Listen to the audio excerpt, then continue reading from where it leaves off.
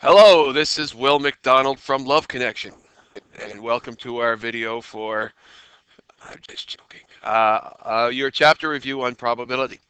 So the first 5 questions are all about vocabulary. Now the first one appears to be something in Scandinavian of something. It says, Entav denim to Sven, results for which outcome of one event has no effect whatsoever on the second event or another event. What is it? Can anyone just scramble the Slavic language there and tell me what that's supposed to be? Jaden? Independent events. Right. So it's a vocabulary words. Independent events. Independent events are events where the first one has no effect on the second one. An example of that would be if you flipped a quarter and then spun a spinner. The results of the head has no results on what's going to happen to the spinner, right? However, an example of a non-independent event would be if I had a bag of 8 red marbles and 2 blue marbles, and I said, what's the probability of pulling out a blue marble? Everybody would say, well, it's 20%. But if I pulled out a blue marble and said, what's the probability of pulling out a blue marble again? Well, if I don't replace that blue marble, the probability of that second blue marble goes down because it was 2 out of 10 marbles. Now it's 1 out of 9. So the probabilities change depending on if one event affects the other one. The second one, Malapis tax, represents all possible outcomes of a probability experiment. What's that decoded? Anybody? Alexis. Sample space is correct. And the one we see the sample space created for us the most is if we do a table, like we have heads and tails and heads and tails. This would be your sample space. These are all of your possible outcomes. This is also called your sample space. Okay. When you do a tree diagram, there's not one already created for you, so you have to write all the different possible combinations together. On miscellaneous is a real situation modeling using experiment. Anyone know what that word is? Simulation is correct, Mr. Ballman. And did we do a simulation in class? Do you remember which simulation we did?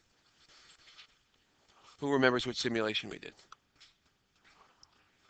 The quarter flipping, right? We did a simulation for that. And we flipped it 20 times each, times 24 kids. We did 480 flips. And I think, correct me if I'm wrong, our experimental outcome, our theoretical outcome was we hit it 50% of the time. What was our experimental 48 point something, right? So it was pretty close. And if we did it a million times, we would find that that number actually got really, really, really, really close to the 50%. Okay. Your portabilia, the chance of an event occurring. What is that the word for? Tyra. Probability is correct. And what is the formula for probability? What do we say what is the actual formula for the probability of a single event happening? Remember the formula? Anybody? Pete, you remember? No? Anybody? Bueller? I'll give you a hint. FO over. Correct. So your formula for that is your favorable outcomes over your possible outcomes. So in the event of a coin flipping, right, this one up here, our possible outcomes up top here, there's 4 possible outcomes, and we can see them in our sample space. Our favorable outcome is the one we're looking for. So if I said, what is the probability of heads, right? Looking at my sample space up here, my favorable outcome is only one of those out of the 4, which means I can then take that fraction, make it into a decimal, and make it into a percent, right? That's what our formula was for probability. Actually in grade 7 as well, and I think probably in grade 6 when you did. Then the Bella Comenatuo is a successful result in a probability experiment with 2 words. Brianna of Tarth. Favorable outcome is correct. It's right here. So favorable, I don't know if it's favorable outcome. And I think if it's American, who spells it with an O-U-R? Who does this one? Is that Canadians or Americans with the U? Does anyone know? Is the U Canadian or American? It's a Canadian thing? Why do we like that? Same as color. I don't know why we do it. Just to be different. It must be French. It must be because of our French heritage, right? Does French use a U in couleur? Yeah, does it? There it is. That's why. Okay, question 6 says 2 standard 6-sided dice are rolled. Organize a sample space in a table. So for this first one, this is what it's going to look like. Where's my thing at here? So when we create our table, the sample space is in here. So this is our sample space. In the red box here, what would we also call this instead of sample space? We could call it what? Anybody? Bueller? In that red box, that's our sample space, but in that sample space would be all of our possible outcomes. Thank you very much. So if we look at what the possible outcomes are, okay, so once you get your sample space done, those are all your possible outcomes. It says organize a sample space in a table. So there it is. B says what is the probability? What is the probability that the sum is equal to 10?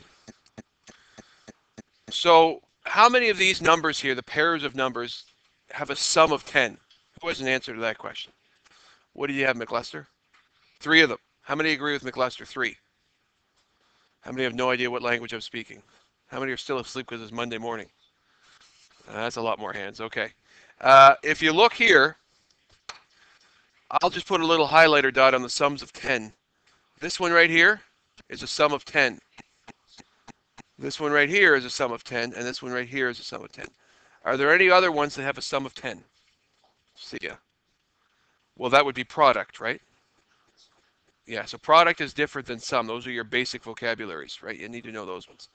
So there is only 3. So the probability of that event happening is 3 chances. Those are the possible outcomes, or sorry, not possible outcomes, favorable outcomes. My favorable outcomes over possible. So 3 of them are favorable out of how many? 36. Change that to a decimal. 3 divided by 36 is 0.083 repeating, which is approximately 8.3%. Okay. Is everyone okay with that? Yeah? Devin, good? Right. So the work you would need to show for B to get full marks, you didn't have to show this. That's okay if you didn't show that, right? You need to show it as a fraction, convert it to a decimal, and convert it to a percent, right? That would be the percentage. Question C says, what is the probability, this is C, the probability that the 2 numbers are identical? So, identical. So I'm going to use my P outside the brackets, bracket, identical, end brackets. That means a pair that's identical. How many of them are identical? How many play dice games? What do you roll if you roll 2? What do you call it when 2 numbers when you roll dice are the same? Starts with a D. Deuce, no. What? Who said it? So who's the bright guy over there? Doubles is correct. So I could have put doubles in the bracket instead. There are 6 doubles, and if you wanted me to take my highlighter and highlight them for you, I will show them to you. There they are there. Ooh, red and yellow make, or purple and yellow make red. That's interesting. Those are the 6 pairs out of 36. Does anyone know what that is? Anybody as a percentage? 1 out of 6. Do you know what that is? Is there sure it's 1 out of 6? Yeah, 1 out of 6. So 6 divided by 36 is 0.16 repeating, or approximately 16.6, or repeating percent, or 16.7%, right? Because this would be 6666, and this one would make this one go up to 7. Okay? And the last one, D, what is the probability that the product of the 2 numbers is a multiple of 10? What is the probability that that's a multiple of 10? So product is back to what Mr. Ballum just said before. So if I take my highlighter and use green, which of these have a product of 10? multiply them together. This one does. Any other ones? This one does. Are there any other products of 10? 5 and 2? Didn't I do that one? 2 and 5? Is it a product of 10 or multiple of 10? What's a multiple of 10? Is 10 the only multiple of 10? What other ones could you have? 20. Let's look for 20s. 4 times 5 is 20. 5 times 4 is 20. Good. What other ones? No. 30. That would be a 6 and 5 and a 5 and 6. Is there any 40s up there? What's the highest product we could have? What's the highest product we can create? 36. So 40's out of our range. So how many do we have there? We have 1, 2, 3, 4, 5, 6.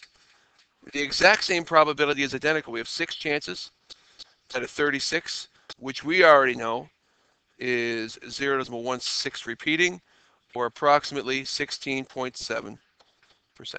Okay? Any questions on that? Just everybody just touch your nose if you're alive. Just touch your nose for a second, just to make sure. Emma, you didn't touch your nose. Okay, you are alive now. Good. Josie? Theoretically not? Okay. Wonderful. Wonderful, wonderful. A coin is flipped 3 times. That's the exciting statement. Display the sample space in a tree diagram. Now, Mr. Ballum, I think you tried to do this experiment with a table. Is it possible to do 3 events with a table, or do you have to use a tree diagram? Jaden, do you remember? It's impossible, isn't it? So when you have 3 events, you must use a tree diagram. So here's what it looks like. Let me show you. So with 3 events, this is what it looks like. The first event, if it was heads, the second event could be heads or tails. And if the second event was heads, the third event could be heads or tails, and so on and so forth. So as I follow this, each branch, it leads me to the combination of 3 events.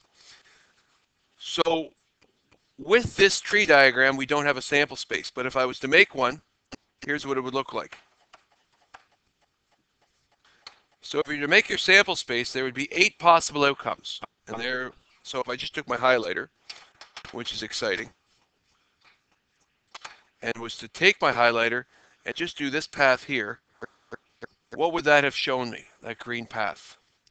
What was my first coin? Tails. My second coin was heads, and my third coin was tails. That's just one path of the 8 possible paths that are there. So what is the probability that all 3 will be heads? Is right here. That's 1. 1 chance. 1 favorable outcome out of 8 possible outcomes, which we all know as a decimal, because we all know what 1/8 is as a decimal, right? Anybody? Campbell? 0.125 is correct, which is exactly what percent? 12.5%. I didn't need to use my approximate because it's a terminating decimal. So I don't need to round it, and therefore if I don't need to round it, my answer is exact. 12.5%. And what is the probability of flipping exactly 2 heads and 1 tail in any order? 2 heads and 1 tail. So I'm going to take a new color highlighter. Ooh, anyone want to choose the color? Pink it is. Let's look at 2 heads and 1 tail in 8. Well, there's 2 heads and 1 tail. There's 2 heads and 1 tail. Is that the only 2? There's 2 heads and 1 tail. Is there anyone that are 2 heads and 1 tail in any order? That's it. So if that's it, that means there are 3 chances out of 8, which is 0 decimal. Anybody's? If 1/8 is 0.125, then 3/8 would be 3 times that. 0.375, or 37.5%. Okay, exciting times Monday morning in 3:06. 1 card is chosen at random from a set consisting of 3 to 9. Like, who has a deck of cards with that in it? Like, who does that? Who has that? I don't have quite a full deck. I got I got most of my clubs. I got 3 to 9. Oh, that's excellent. Let's play a game with that. And one six-sided dice. Show the sample space in a tree diagram, or it gives you the option of a table. Now we're going to do the I'm not quite with it test. How many of you did a tree diagram for this? Pete, Pete, Pete, Rigo. How many of you did a table? Look at that. Look around the room at all of the more intelligent human beings in this room. A tree diagram is if you are incredibly desperate to waste your time. If you like wasting your time, do a tree diagram. If you don't, then you should do a table. So we have 3, 4, the 5. I mean, the tree diagram would I would lose my mind. I would lose my mind trying to do this question in a tree diagram. So it gave you 2 choices, and it was really just the idiot test. If given 2 choices with this, which one will you choose? And if you chose poorly, you spent an hour and a half making a picture of a tree diagram, where in the end you ran out of space, and then you got frustrated and crumpled it up and threw it in the corner. But if you did this, this took you very little time, and you have all of your possible outcomes. So I have 1, 2, 3, 4, 5, 6 rows of 1, 2, 3, 4, 5, 6, 7. 6 rows of 7 would be how many possible outcomes in there without physically counting them? Use your area idea. 42. So there are 42 possible outcomes. And if you want to know what they are, it's times like this where I realized, Pete, did you really do a tree diagram for this? How much paper did you use? Oh, Regan, how long did it take you to make this thing? Not long? Okay. Well, it took me a long time to make this, and that was only doing a sample space using a table.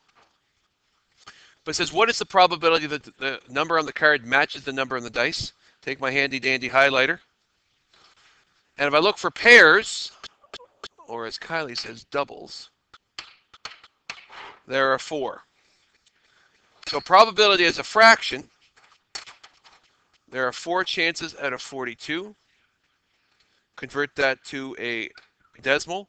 4 divided by 42 is 0.952, 0.0952, which is approximately 9.5%. Okay. What is the probability that the number, this is C, what is the probability that the number on the card is larger than the number on the dice? So our second number has to be larger than our first number. So again, I'll take my highlighter. This time I will use the lovely color blue because we have been neglecting it. The second number has to be larger than the dice. So there's all of these, the card is bigger than the dice. All of these, the card is bigger than the dice. All of these, the card is bigger than the dice. All of these, all of these, and all of these. So all of those blue ones, the number on the card is bigger than the number on the dice. How many are there? There are, how many are here? This is 7, 14, are you sure? 20. Just let me add, man. 25, 29, 30, 30. How would you say? Would you say? Is it 32 or 33? What is it? Anybody? Sometimes I feel like I'm that guy from The Walking Dead, and I'm just teaching in a classroom where the students that I'm actually teaching aren't physically alive. They're zombies, and they're just waiting for an opportunity to latch onto my head and eat my brains. Is anyone, how many? 32. Thank you, Alexis. Thank you. 32 possible favorable outcomes out of 42 possible. Converting this to a 32 favorable outcomes divided by 42 possible outcomes is 0.7619, which is approximately 76.2%. And D, what's the probability that both numbers are even? I am going to forego the whole highlighter, and I'm just going to circle it. Both numbers are even. 1, 2, 3, 4, 5, 6, 7, 8, 9 out of 42, which excitedly at 10. Which one am I forgetting? 5, 5 is odd, odd. Like the guy that said it. Odd, odd. 9 chances divided by 42 is approximately 0.214, which is what percent?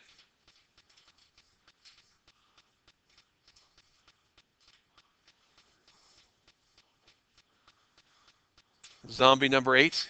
What? Thank you. 21.4%. Okay, question 9. Good gravy. God, are we going to do this whole thing again?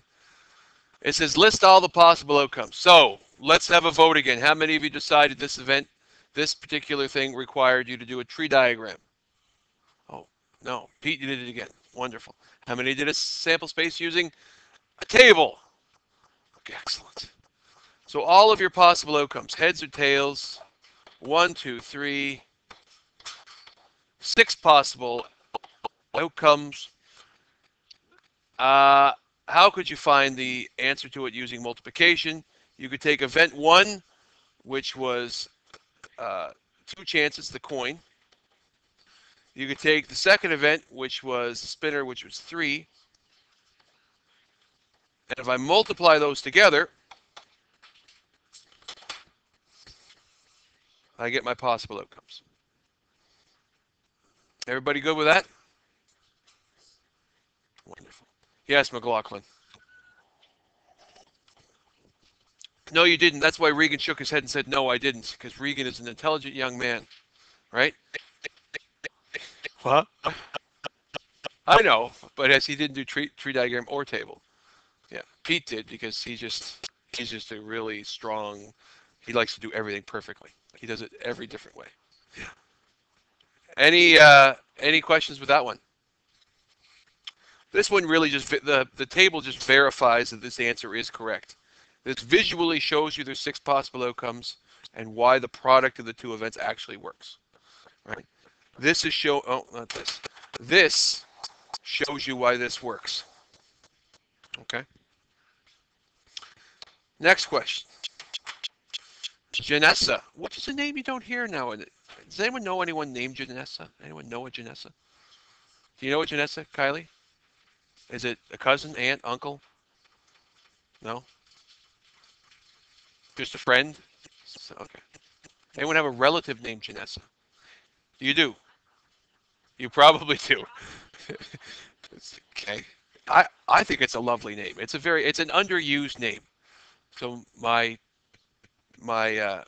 request is if any of you have children and you're thinking about girl names or guy names, because who cares?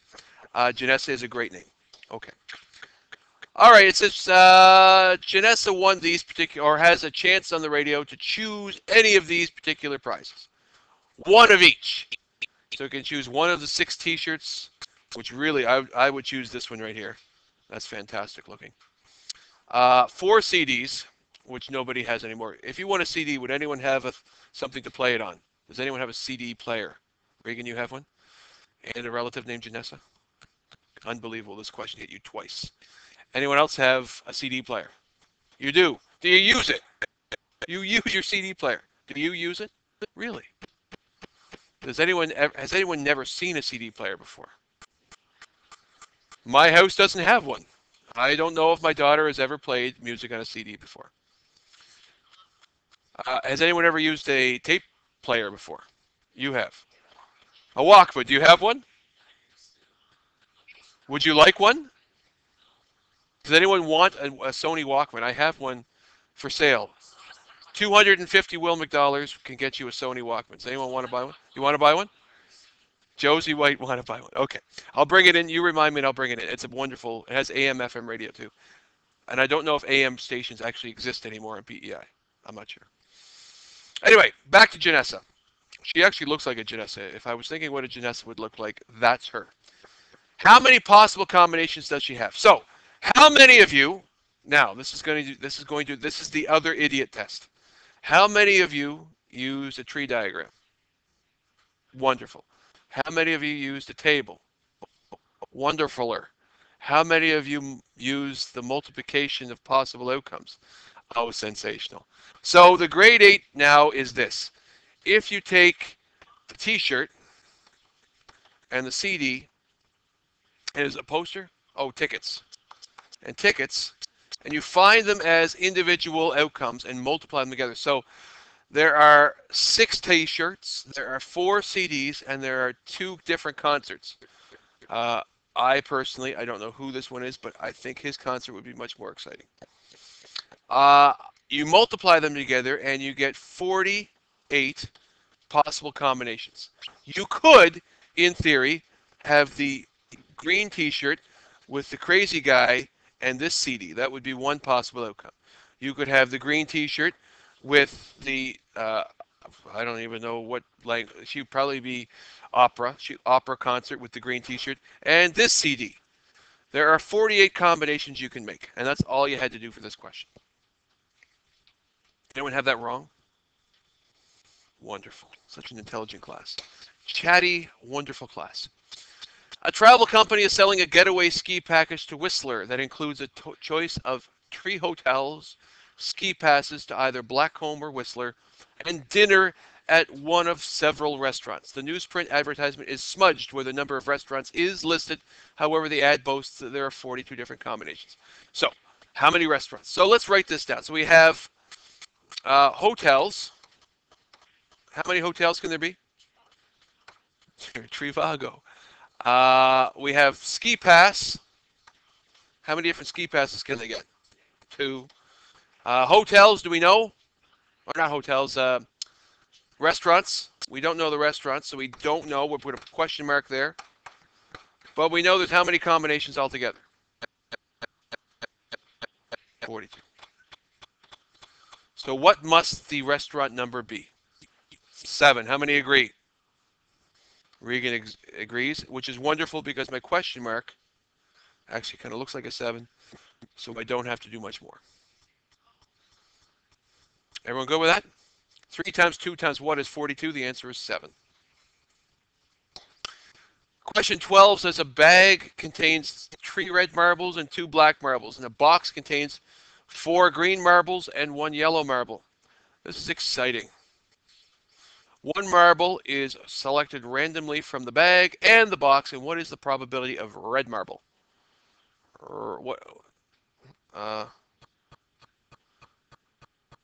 Well, let's first look at this one. What is the probability of a red marble from this first bag?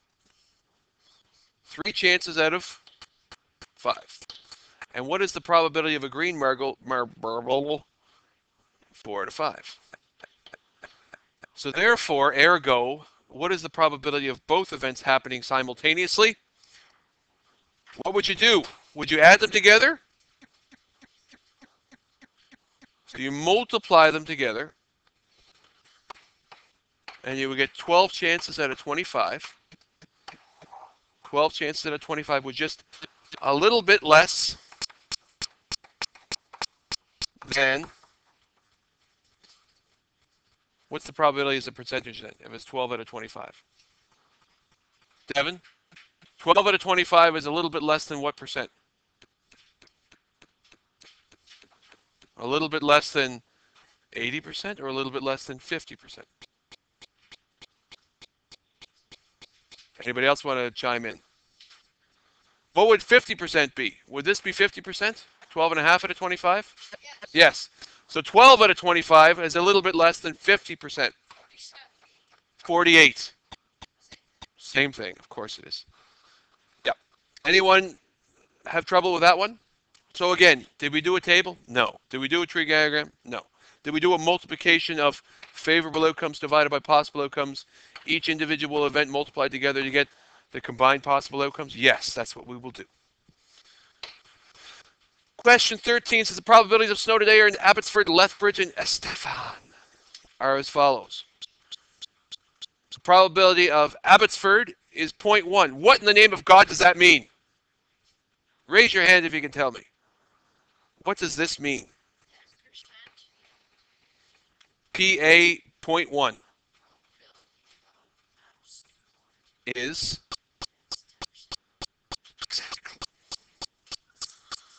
There's 20 bucks for you, sir. Well done.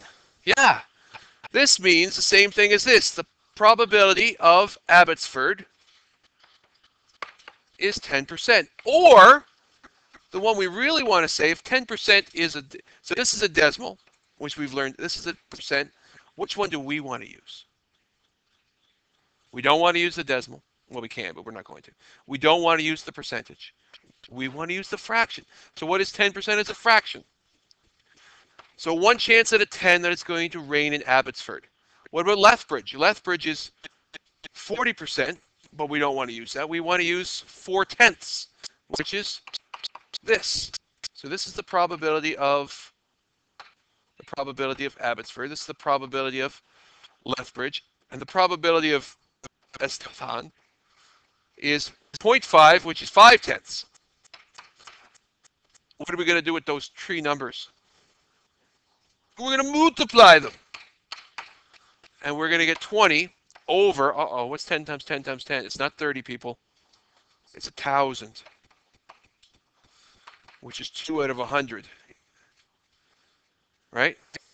Is 20 over 1,000 the same thing as 2 out of 100? It certainly is. Which is what percent?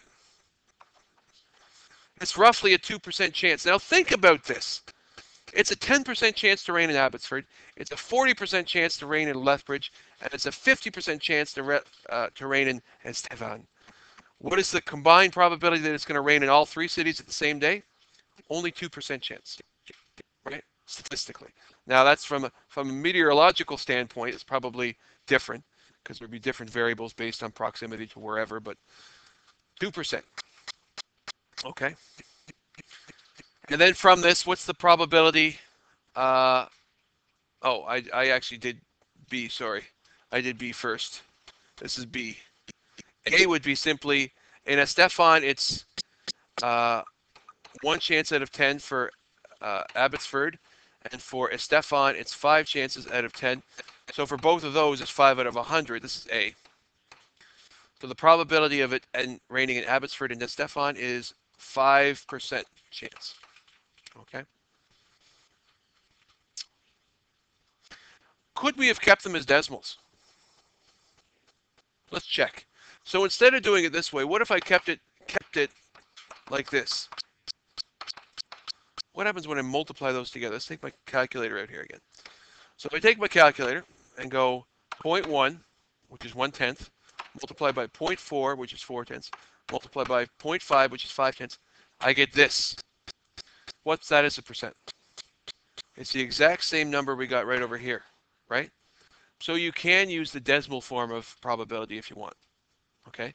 The only difference is it doesn't graphically show you favorable outcome over possible outcome. It's translated it to a decimal already, but you can use it. Is that the last question, or is there more? Oh, look, there's more. A standard 6-sided dice is rolled 3 times. Use multiplication to determine the probability that a 1 or a 2 appears in the first roll. All right, so let's look at the first roll, the second roll, and the third roll. How many numbers are on a dice? On a 6-sided dice? That's the easy question for the day. 6. Thank heavens a quarter of you got that one. How many of them are either on those 6 numbers? How many of them are 1 or 2? 2 of them. So 2 chances out of 6 on the first for a 1 or a 2 to appear on the first roll. A 1 or 2 to appear on the first roll. A 3 appears in the second roll. There's 1 chance out of 6 for the 3 appearing on that second roll. And on the third roll, an odd number appears on the third roll. 3 chances out of 6. I don't know if any of you have ever had a third roll before, but I can't imagine it would be very good. That would be 6 chances out of 100 and... What is 36 times 6? Anybody? Yes. Nobody knows what 6 times 6 times 6 is? Is it 196? No? What is it? 216? Look at that now. 216. No one believe me? So if I go to my calculator and want to go 6 times 6 times 6, how can I do it with one button? How can I do it with one button? 6 cube button. This one right here, look. 6 cube is 6 times 6 times 6, which is 216. Oh, I need the calculator again. Because 6 divided by 216. Does anyone know what that is? Think about this. If you have 6 times 6 times 6 divided by 6, wouldn't that be the same thing as just 6 times 6? Yes, it is. Which is, oh, sorry, I did that wrong. But it's 36. Hang on, sorry. 6 divided by 216 is 30. Oh, no, it's not. Oh, I did it wrong, that's why. That's right. So, it is 0.027 repeating, which is what percent? I'm going to go on a limb here and say Emma, since there's 5 of you in the room. I'm sure one of you can answer it. Emma? Any Emma? What percent's that?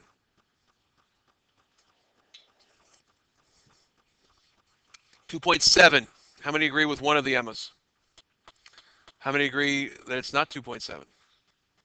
How many agree my answer should be 2.8%? Yes.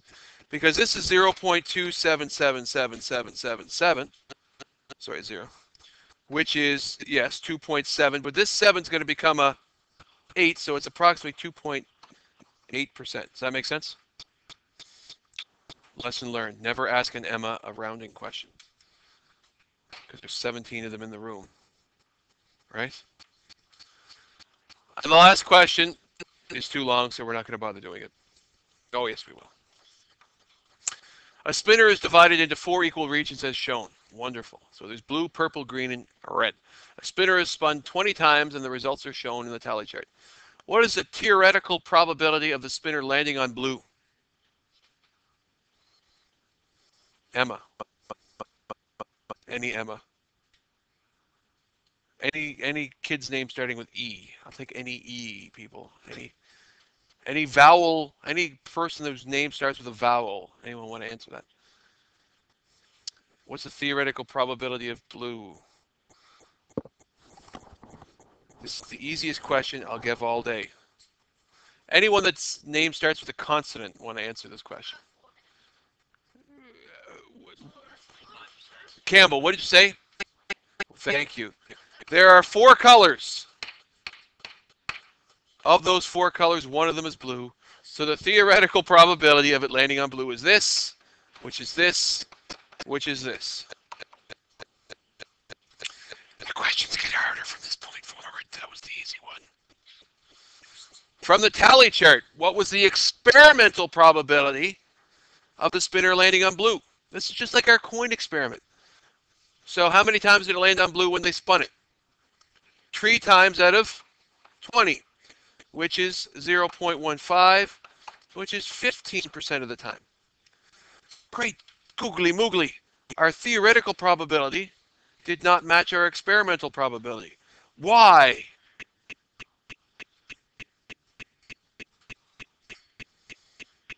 Mr. Valet, anybody?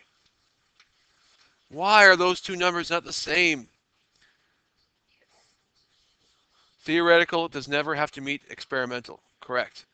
However, the more you do it, the greater likelihood there is of it happening. What could be another reason why it didn't work? The spinner might not be perfectly balanced. They might be equally, each one of them might be 90 degrees of the circle, but the spinner might be weighted heavier to the red. Maybe he's holding it sideways, and when you spin it, it has a greater propensity to actually point downwards because of gravity. Who knows? Right? There could be all kinds of reasons. And if a spinner was spun 1,000 times instead of 20, would you expect the experimental probability to change? Yes. It would become closer to the theoretical. And if it didn't, then you'd have to check your actual spinner itself to make sure that it wasn't something going on with it. Okay? Any questions on those? Wonderful.